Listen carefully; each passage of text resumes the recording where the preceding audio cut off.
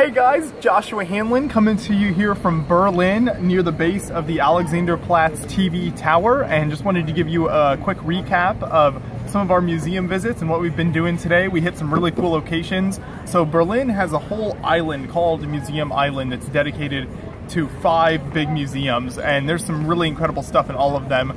We hit 3 of them today, and then another museum that I'll talk about in a bit.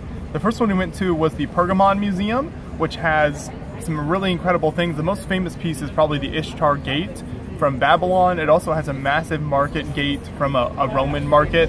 So some really incredible ancient artifacts there, and just the fact that they preserve these huge monuments from the ancient world is just really unprecedented. The gate they have from the Roman era is the largest monument ever preserved in a museum, so it's just amazing stuff. The second museum we went to after that was the Noise Museum, and that is another, has a lot of ancient history. It focuses a lot more on kind of the Egyptian side of it. Also a lot of stuff that's been found at what they think is the location of Troy.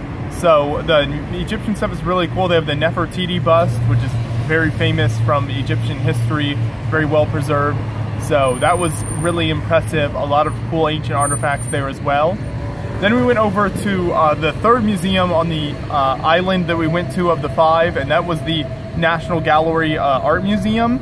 And this is full of all different painters and a lot of different time periods. Some of the most impressive stuff was the more modern kind of 19th century pointillism type of paintings. So a lot of cool stuff there. Very impressive German painters and painters throughout Europe. Monet, Degas, all sorts of really great stuff there.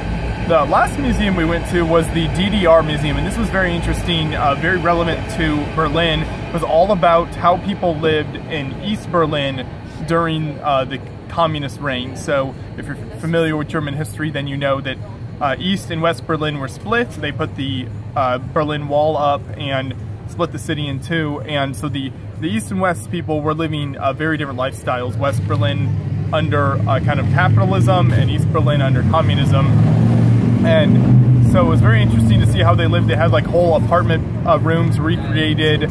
Talked a lot about the shortages that a lot of people faced in getting things like computers and cars and all sorts of things like that, and how the whole system was set up. So it was really neat visiting all these different museums and getting perspectives on history from ancient times all the way to more modern 20th century stuff. So I hope you enjoyed this recap of our museums. Thanks for watching, everybody.